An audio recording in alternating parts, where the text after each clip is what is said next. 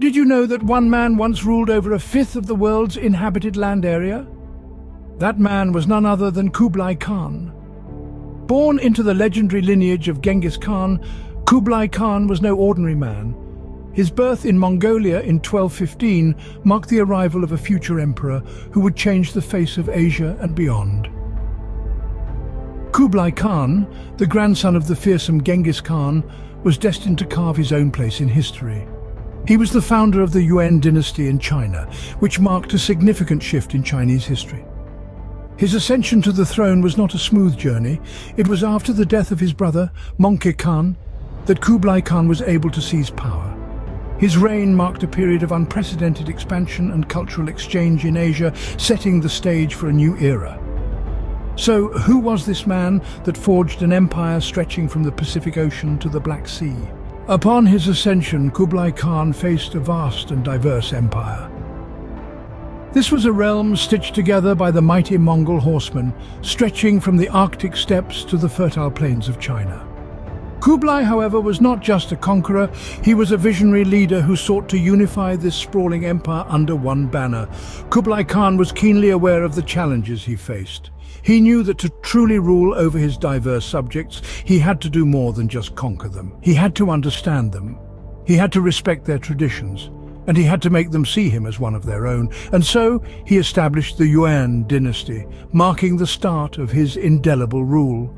He relocated the capital to modern-day Beijing, a strategic move that placed him at the heart of the empire he sought to unify.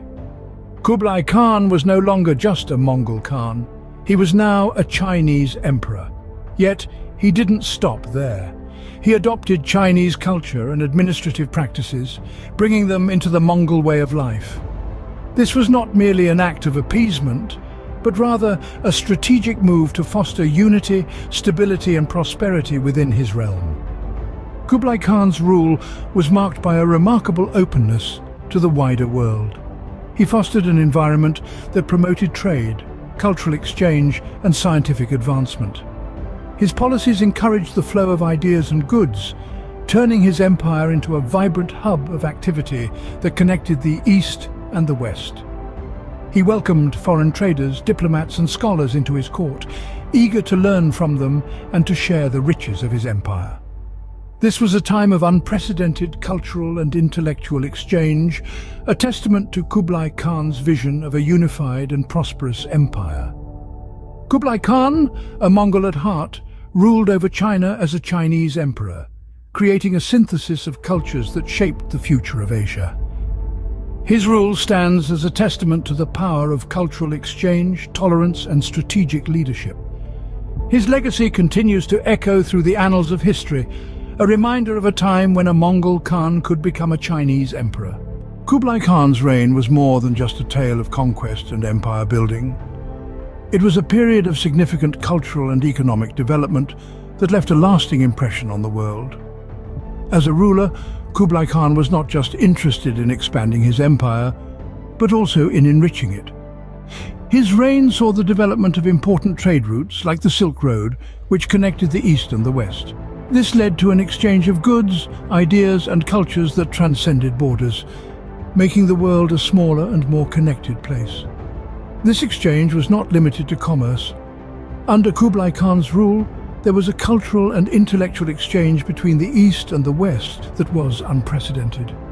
The Mongol Empire under his leadership was a melting pot of various cultures and traditions.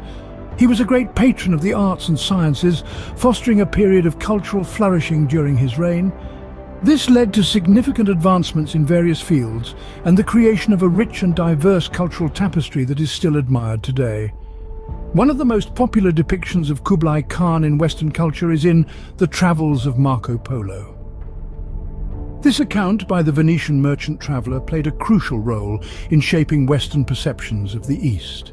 It painted an image of a sophisticated and advanced civilization, ruled by a wise and just emperor, challenging the preconceived notions of the time. Kublai Khan's legacy is not confined to the boundaries of his empire. His influence can be felt across the world, in the way cultures interact, in the advancement of science and arts, and in the very fabric of global trade. His reign was a testament to the power of cultural exchange and the enduring impact of enlightened leadership. Kublai Khan, a warrior, a statesman, and a patron of arts and sciences, left an indelible mark on history, shaping not just Asia but the world at large.